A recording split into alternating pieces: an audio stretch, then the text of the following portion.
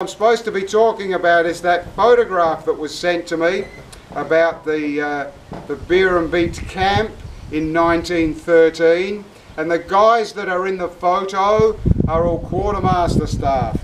So you think quartermaster, yeah, runs the store, sits behind a desk, hands out a shirt when you need one, not much of a job.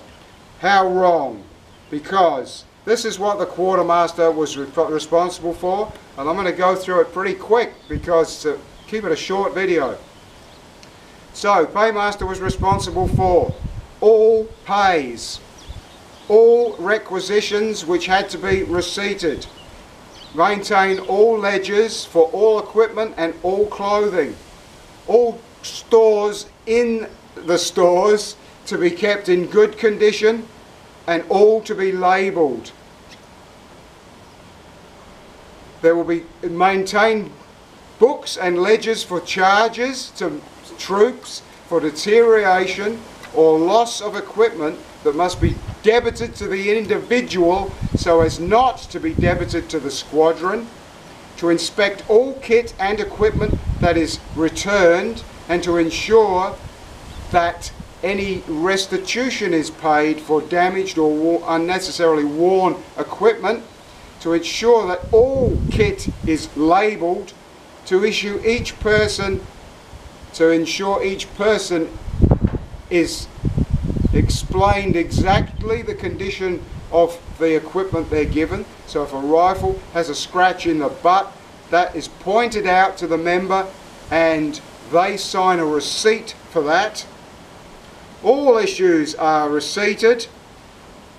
Report to the officer any apparent misuse of equipment. Prepare the daily requisitions for rations for the men, for the horse feed, any fuel needed, all stores, and ensure dispensed at the correct time. Check the quality of all rations distributed. Make sure all rations are receipted for.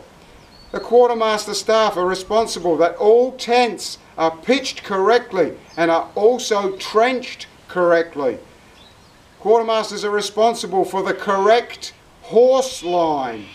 Quartermasters are responsible for the correct number and storage of all rakes, shovels, brooms, wheelbarrows, and that they are correctly stacked between stable duties. They will ensure the kitchen, general rubbish and latrines are maintained clean and neat and disinfected at all times. They will be filled as required.